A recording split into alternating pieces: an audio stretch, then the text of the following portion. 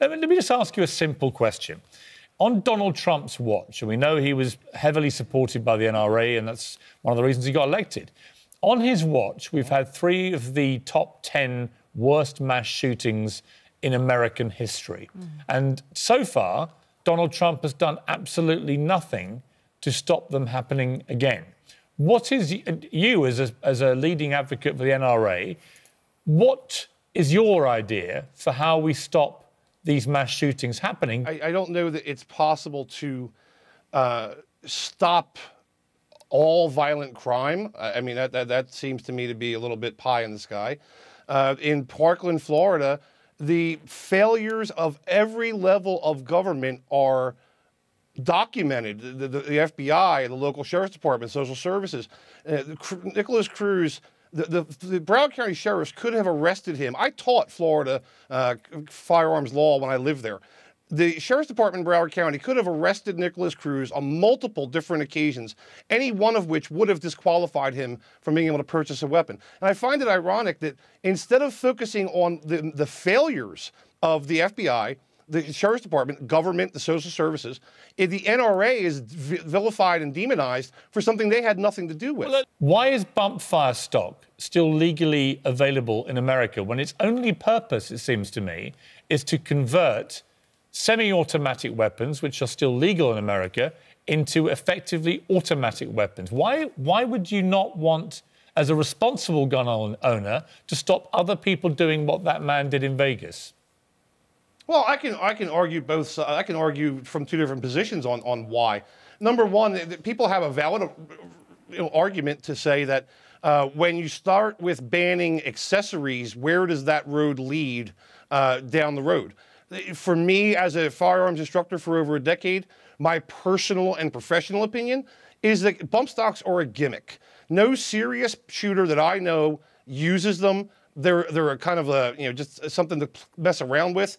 But the more important thing that nobody wants to talk about is banning bump stocks is actually a false sense of having accomplished something. And here's why. You can actually do exactly what a bump stock does with a piece of string and a key ring. Are we going to ban string and key rings next? Give me one thing you would do to stop mass shootings, if it doesn't involve taking guns away. I think it's incredibly naive to think that you're ever going to be able to stop. Just give me one thing, Mr. Roberts. Give me one idea. Give me one idea to stop the tide of mass shootings. It is no secret. It is no secret that the mental health system in this country is horribly broken. Again, Nicholas Cruz, Adam Lanza. We have mentally ill people here, though.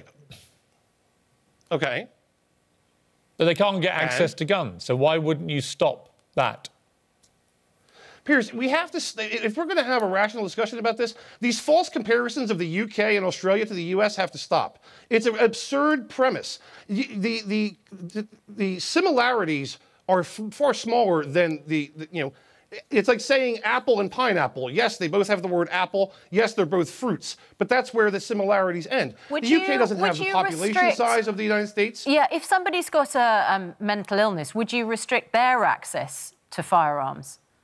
If they have had due process and they have been adjudicated to such that extent by a judge, then absolutely I would. Australia, which you cited just then, they had a mass shooting in the mid-90s. Their response was to launch a massive buyback program on guns, which was very successful. 600,000 guns were handed in.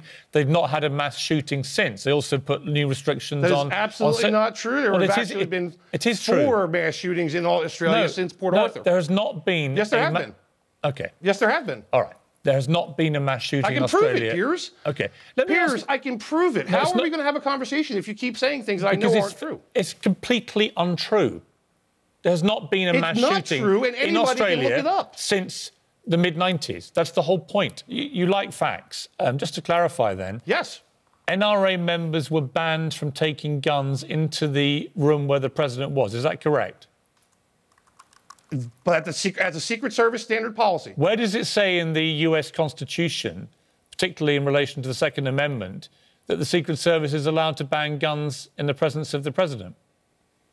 It doesn't, but that's a whole completely different argument that we'd have to do in another segment. I thought the wording of the Second Amendment in the US Constitution was so sacrosanct. Your rights could never be infringed. It seems to me, Mr. Roberts, that your rights were grotesquely infringed at your own conference. NRA members were not allowed to take their guns, and therefore you were left vulnerable and defenseless. You could have been shot, Mr. Roberts. I was in the safest room in the world the entire weekend, and I've never felt prouder. I believe every American has a birthright to keep and bear arms and to exercise that right in defense of themselves and their loved ones. I know what you believe. I just can't understand. But you're focusing on NRA members. But you weren't allowed to carry them at your own conference in the room with the Piers, president. You were banned. This is the third time I will say Dan, I know what you believe. Why didn't you fight for your belief and your right to bear arms at your own conference?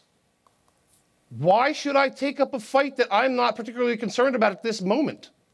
You're not concerned about somebody legally armed. You're not concerned about the Secret Service completely infringing on your right to bear arms at your own conference. Piers, damn. I have an option, just like everybody else. You could choose to voluntarily disarm if you wanted to hear the president or the vice president speak. Wow. Or you could choose not to. Freedom is a great thing. Wow. I'm so disappointed in you. Oh, Piers, I know. And I can't tell you how little I care about your disappointment. I know. But the great thing, Dan, is now that you've allowed your rights to be infringed, you've opened up such a massive can of worms. Because now, every time now somebody says, we want to ban guns, how can you, from the NRA, in all good consciousness, stand up and say you're not allowed to ban guns from there or there or there when you allowed your own guns to be banned from your own conference? And I will say for the fourth time, my rights weren't infringed at all. I was on the floor. You didn't go in the room because you were legally armed the entire time. Your rights were infringed because you weren't allowed in the room with your gun, Dan. I had no interest in going in that room.